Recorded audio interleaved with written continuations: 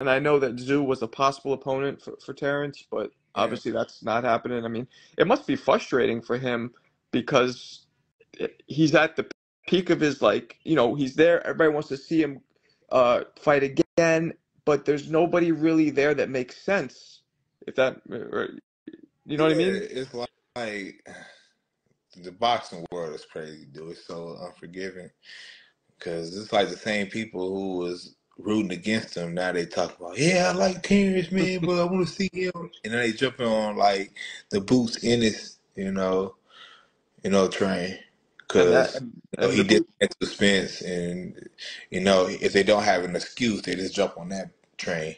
and the boot Dennis. I mean, I think is he still on the same mind frame? Like that, there's levels, and he's just not at the level yet where he's that warrants a fight with Yeah, I Boots. mean, I like honestly, we never had that conversation. Oh, Like, hey,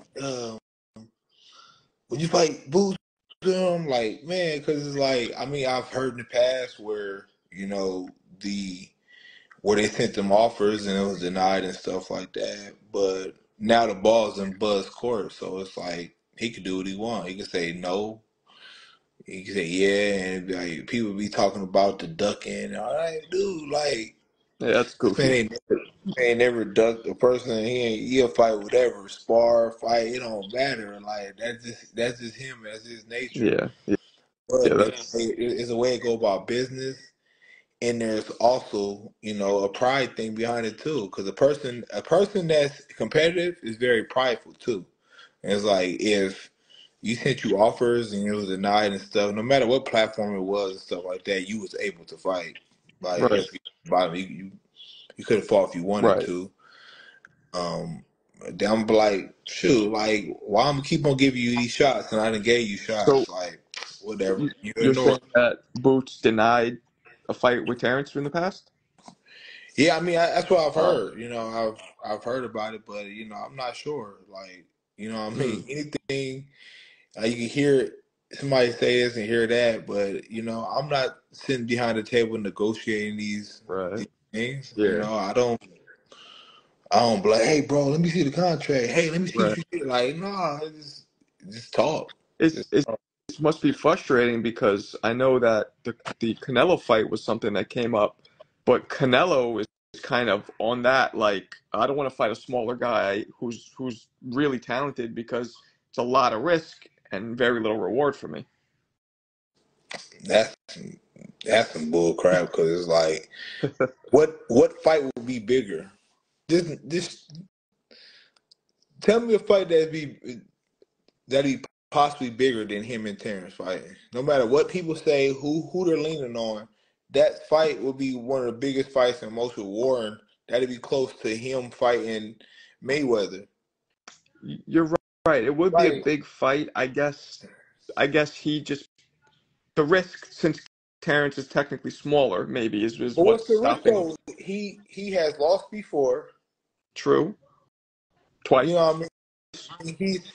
It's not like he's fighting somebody that's not going to bring the money to the table because anybody who remotely likes boxing is going to tune into it. Right. Of course. So it's like there's nothing out of it besides I just don't want to fight because I don't want to, taint my record or lose.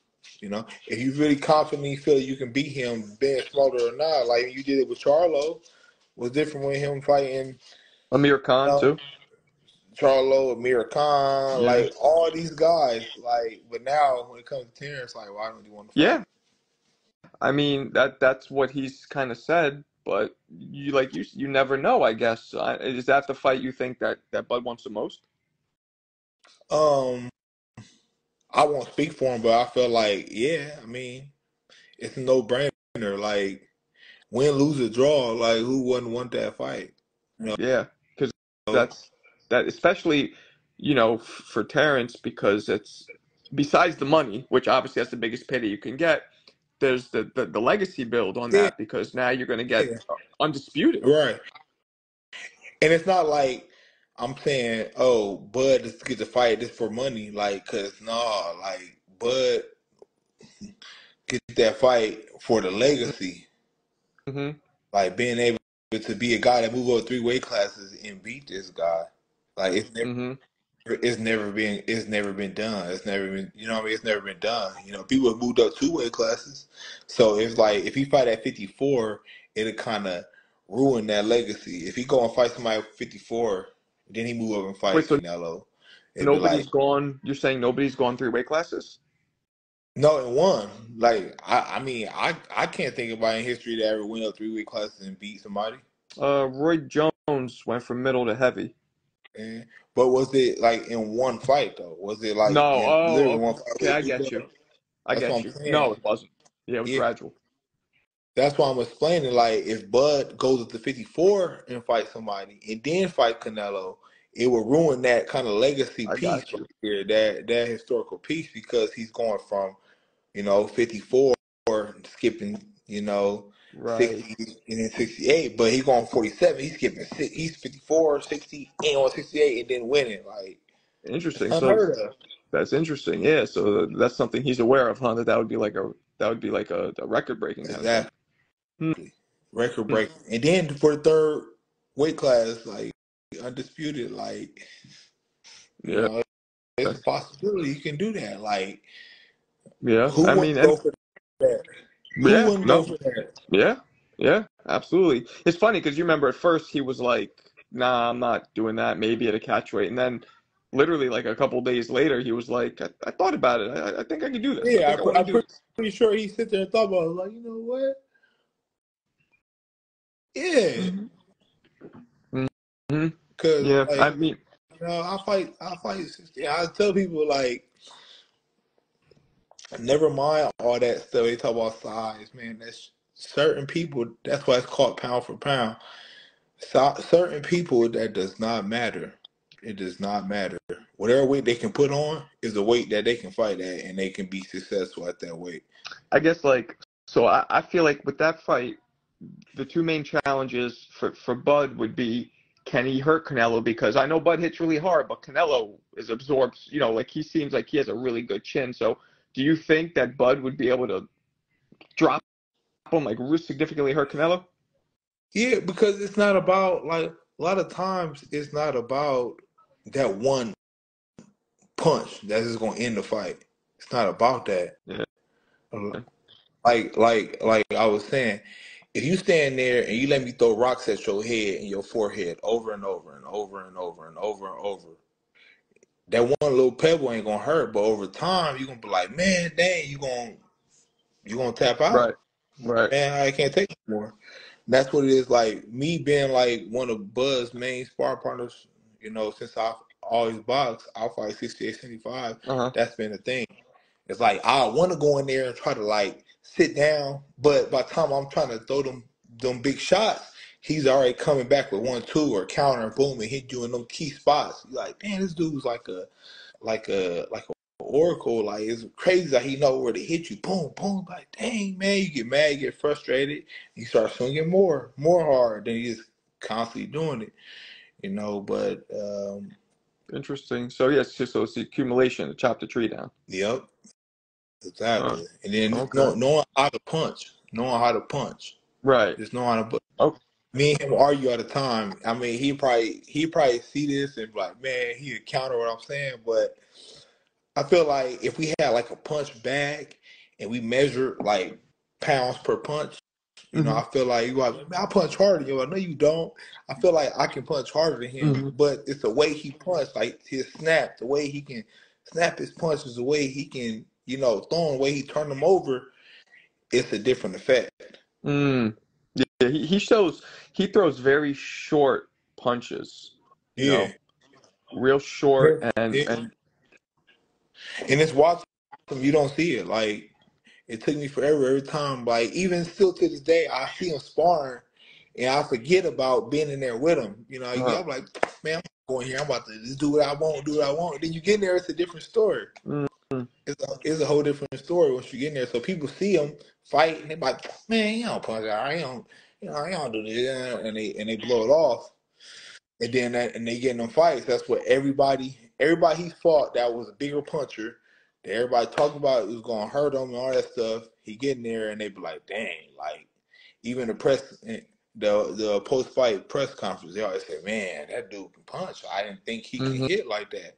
Well, so I guess the second part of the Canelo fight, which you can answer because you've been in there with him, is okay. Can he take the punches from a strong puncher that's a natural 68, 75 pounder? Yeah, but that's not it though. Canelo, he probably walks around at 68. That's a good point. Yeah, You know what I that's mean? true. He probably walks around that weight, so he just go to fights, don't have to cut no weight and stuff like that. Canelo's not a big frame guy. Now it's different if Bud try to challenge Benavidez, Or like better be, yeah, or better something. be, you know what I mean? And then they'd be like, "Hey, bro, you know what I mean? Like, I feel Yeah. you, bro. Just calm down a little bit." But you know what I mean? But I feel like real shit. I feel like he go in there and do it, but it's just more of a bigger guy fighting a littler guy. But Canelo is just a guy who just fought at a lower weight class where he was cutting weight, and now he's just fighting at his walk around weight, Right, which I feel like Bud do the same. right. You think the Errol Spence fight is not happening? I, I No, don't no know. idea. Would No, you do you want to see it? who would want to see besides somebody I that's don't, Spence but fan? some people do. I don't want to see it, but some people do. Yeah, see, I don't know, cause like literally, like I say, like Bud's been traveling a lot. You know, he hasn't been in Omaha a lot. He's been traveling. He's been doing his thing, in and out. He come a day, be back a day, be gone. He living that life. So I haven't really sat down and got to have a conversation with him about our next move and stuff like that. But Right. So who so knows? I mean, I just don't. I literally don't know. I'm on the same stance as everybody else that's waiting to see what he does next. I It don't know. Like, was interesting. I'm sure you saw Errol's. My eye. That's why I was getting hit. He was saying yeah, coming out with blood. it's gonna always be an excuse. But as a fighter, we all know as fighter, like you're a Mm, fighter, and this is for the fans. There has never been a fight I've been to and been that's 100%. true. That's true. Never. There's always It's something. Yep. always something. It's always wrong. But that's what separates a good fighter and a great fighter. Just like you think about Michael Jordan. Right. One of his best games was the flu game That's true. because he was sick and he still went out there and dominated. Pushing himself. Yeah. You know what I mean? That's what makes you great. Like no matter what happens, no matter what's going on in your life, mentally, physically, spiritually, you still go out there and you got a mission that you got to complete, Mm-hmm. Mm-hmm. Yeah, and it's no matter like if what. if if Errol had all those issues, and I mean, I'll be honest, to me, he did seem like he was a little off. I don't think it would have made a difference in the outcome of the fight. Don't get me Yeah, wrong, but don't take the fight.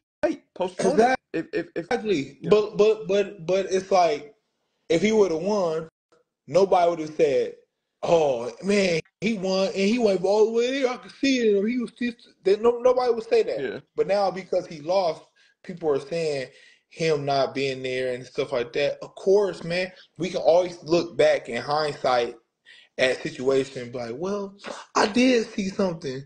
Just because you're looking for it now, Mm-hmm. you're looking for an excuse. If it was so much of a problem, he didn't have a problem pulling out from the Pacquiao fight when his eye was messed up. That's true. That's When the true. Pacquiao fight, the reason why it didn't happen because he pulled out and then Ugas stepped in. Right. Yeah, the detached retina. It was Yeah. no problem then, but now all of a sudden it's an excuse. Like, no, like let's play it fair both ways. Right. I'm not here to speak for Bud, but I can bet my last dollar that Bud wasn't 100% for the fight either. Yeah. Yeah. Yeah. Yeah. I mean, there's always something going on. Yeah, for sure. But you would never hear it being an excuse. Yeah. You didn't hear Yeah. Bud come out and say, "Man, I won that fight, but man, I was blah blah blah blah blah." Yeah.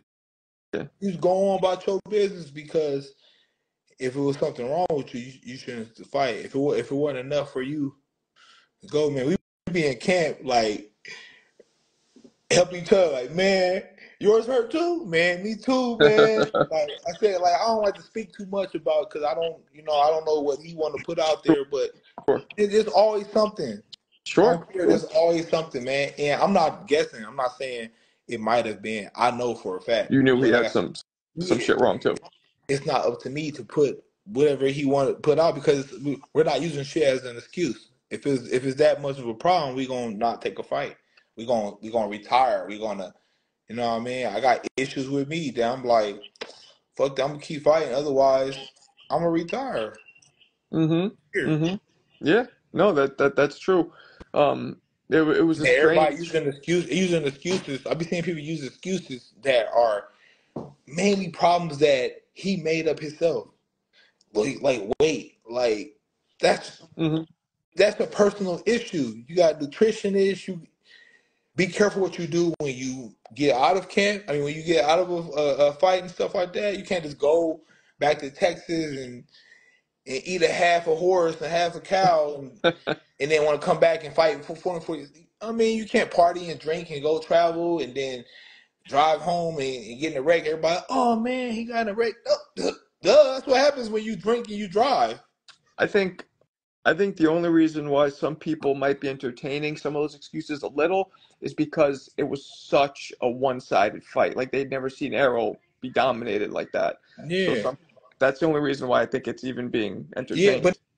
now the thing about it is his performance is showing that people always talk about Bud's resume. Bud resume is filled with a bunch of um people who were ranked high, who were up and coming just like him that he had to face because they were mandatories. You know, Okay. there's probably only like one or two fights that he picked over a mandatory, which is like Amir Khan. That was a big money Right. fight. Everybody knew Bud was gonna win. But all the rest of the fights, it was all because he had to unify. They were number one, he was number two, or vice versa. He was number one, they were number two, number three, or the two, three, four wasn't available, so he had to pick five. It's like when he fought oh boy back in December, uh, um Who? in Abbott Neeson. Oh, right. That guy was ranked number five, Mm. and he went down the list. It's like we started at two, went to three. They say no, four. Okay, he have a fight coming up. What's the next step? Let's get five. Right. It wasn't because I want to pick this guy because no, we don't do Right. that. Right. Everybody's picked, but now it's showing them that those guys that Bud was having a good fight with, were on the same level as Errol Spence, but he was just more popular. Being from Yeah. PC and fighting the guys he fought, he was just more popular. Hmm.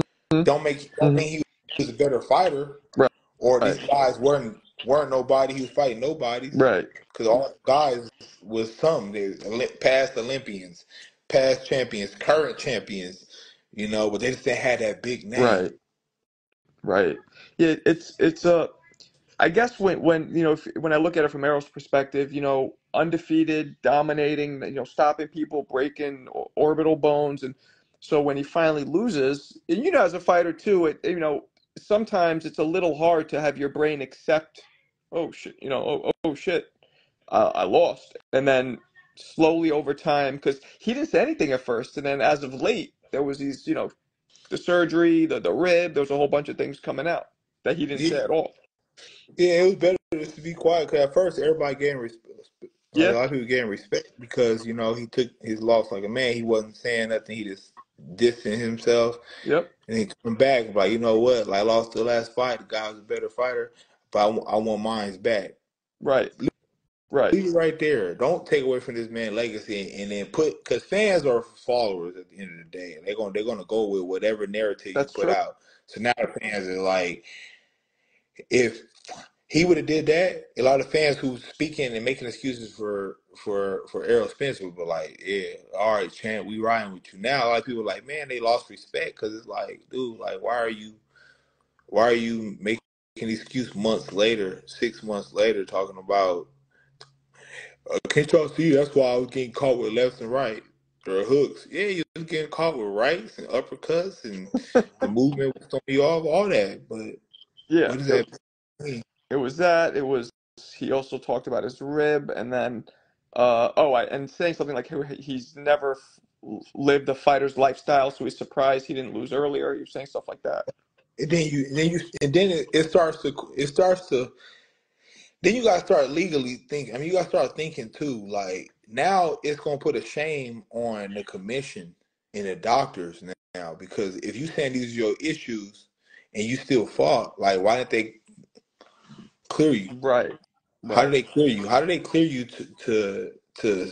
If it was something truly wrong with your eyes, how did you get cleared? Because we know that I hate it, but I know it's part of the thing. Going to get checked by a doctor, your eyes got Mm-hmm. to be dilated. I got to take that whole day, especially a sparring day. I can't spar because I can't because my eyes is dilated. Like I hate that stuff. Or going every fight and go and get tested.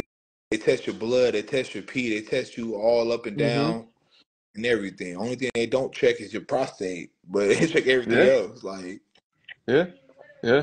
No, that's true. That's true. It's so a now it's out of your hands of an excuse. Now it's like, okay, dang, what's up with the commission? Like, what are they doing? Like, why didn't they yeah, let this dude fight? If it was yeah, truly yeah. an issue though, if it was truly a problem, like that's why I feel like it's just an So excuse because like, do you think that none of those things were wrong with him? well, with the eyes and stuff Yeah, like with that. Errol, like all the things that he had mentioned. Do Yeah, you I think any mean, of that was actually? that's what I said. I feel like it's an excuse because if it was an issue, like why did you take the fight and why did they clear you?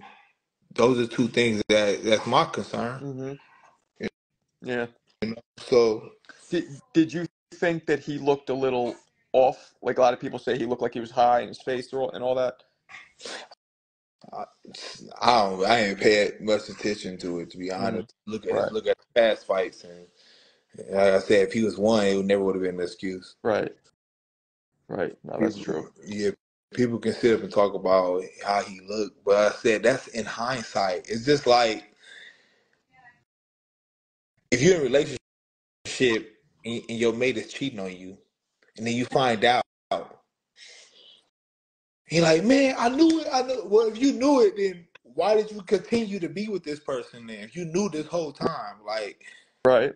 you're you're looking in hindsight, True. like after the issue come up, and you be like, oh, it makes sense now to everything you ignored, and then it start making sense. You be like, no, you just, you know what I mean? Like, Right. Right. Right. No, I get it. I get it. It's just it was kind of unexpected, but like there's a lot of that lately that goes on, especially now. I think with social media, we hear a lot more, because word can get around so much more quickly, and people could put it out easily. exactly. So I guess that's what happens. But I don't know, man. We'll see what happens. Hopefully he gets that. I was talking about to some people about him being like he doesn't really have any fights now because Canelo, like to achieve the goal that he wants, like there's just really Canelo, Yeah. right? Well, Canelo, really, that's the fight. That's Maybe the fight. Charlo, maybe the I don't know. The No, nah, I want the big Charlo. you want him.